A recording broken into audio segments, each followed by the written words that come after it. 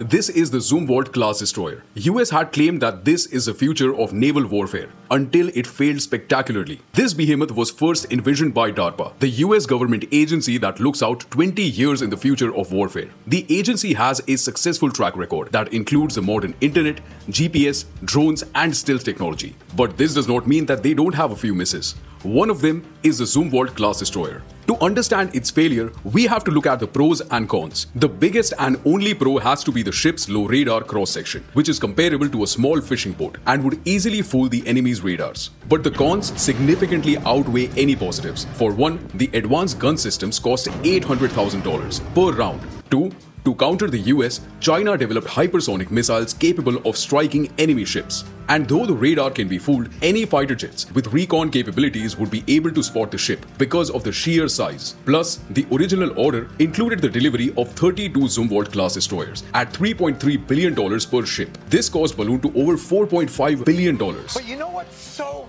horrible about our system now and the corruption that laid within it? So the US Congress scrapped the project after receiving 2 ships from the order. But it is not all downhill. The US Navy is integrating hypersonic missiles to checkmate China and Russia, as well as working on reducing the cost of the advanced weapon system. The tensions have been rising between US and China for some time, and both countries have come up with new ways to give their navies an edge. One of these projects has been the Manta Ray submarine. Click on the link below to know more. Thank you for watching, and don't forget to like and subscribe.